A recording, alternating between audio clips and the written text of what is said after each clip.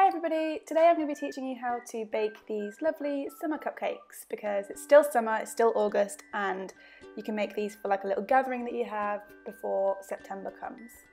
So what you're going to need to make the cakes are 65 grams of self-raising flour, 75 grams of butter, 65 grams of caster sugar, 1 egg, mine's a large one, 2 to 3 tablespoons of milk, and half a teaspoon of vanilla essence.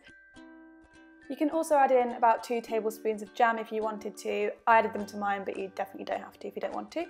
Then you need to preheat your oven to 200 degrees Celsius. Mine's a fan oven, so it might be different for gas or electric. I really recommend using one of these electric whisks because it's a lot of hard work on your arms if you don't have one. This was a really cheap one, I think it was from Aldi. To make these cupcakes, it's just really super easy. All you need to do is tip in all the ingredients into your bowl except for the milk, which comes in a bit later, and then just whisk them all together.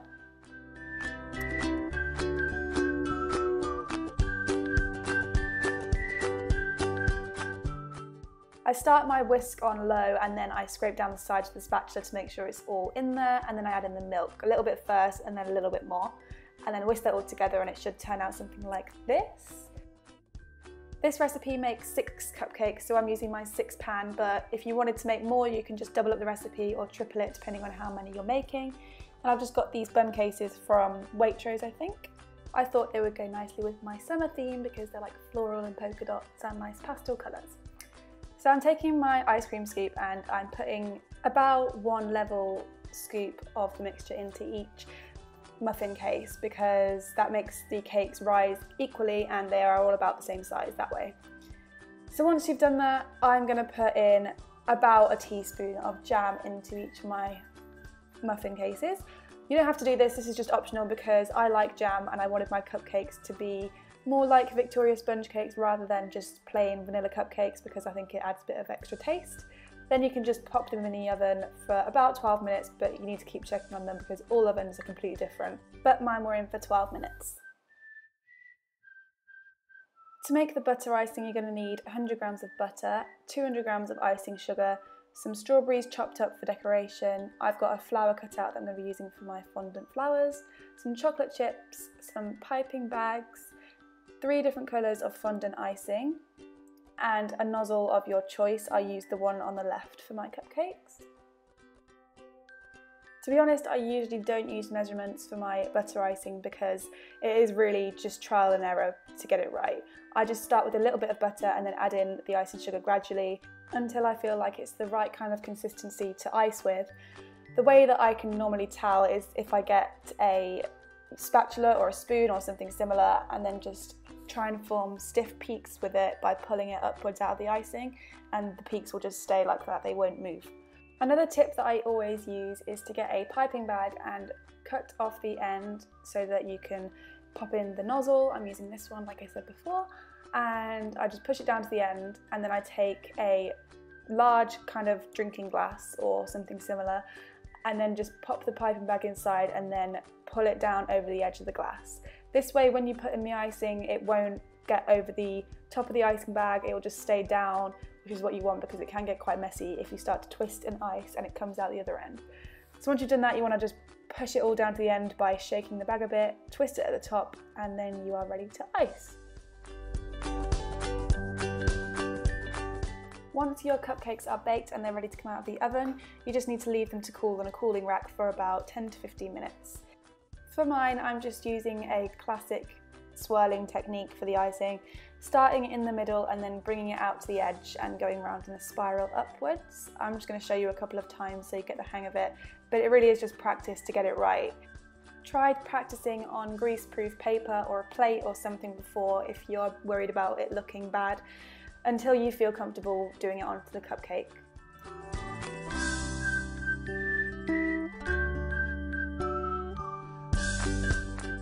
To decorate half of mine, I'm just taking a strawberry, cutting it in half and putting that half on top of the cupcake. Really super easy. But for the others, I'm doing something a little bit more complicated. I'm going to be putting fondant flowers on top like you saw in the beginning of the video.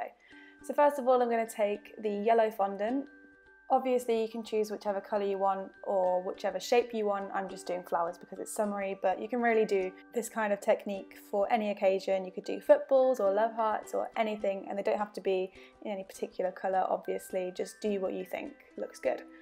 So I'm going to take my fondant and flatten them all out into little circular shapes so that they're easy to cut with. And then I'm going to take my daisy cutter and just cut out the flowers by pushing down and then pushing the middle of the cutter down as well. And then that should come out in a perfect flower shape. And then I can just pop it out onto my hand like that, and then you've got your flower. Because I decided to decorate 3 of my cupcakes this way, I am doing 3 of each colour so that they can have 1 of each colour on each cupcake, if that makes sense. So I'm just going to take the water and then brush on the back of the flower. The water acts a bit like glue, so it sticks nicely to the cupcake. So I just pushed in quite firmly with my flowers so that they kind of stand up against each other and they don't fall flat onto the cupcake.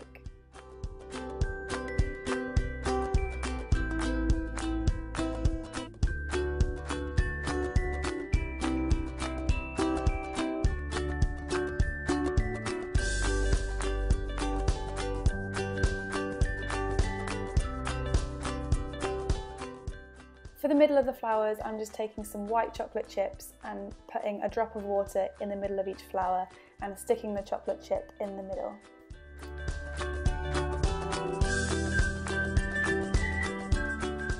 I'm also going to take some treat chocolate sauce to just drizzle over the ones with strawberries on them, because who doesn't love strawberries with chocolate? For an extra special touch, you can put your cupcakes in these singular cupcake boxes to give as a gift to friends or family. These ones are from Waitrose. And that's it, we're all finished. This is my ultimate favourite cupcake recipe because it's just so easy to do, but it really tastes great as well. Thank you so much for watching, and if you liked the video, be sure to subscribe. Bye!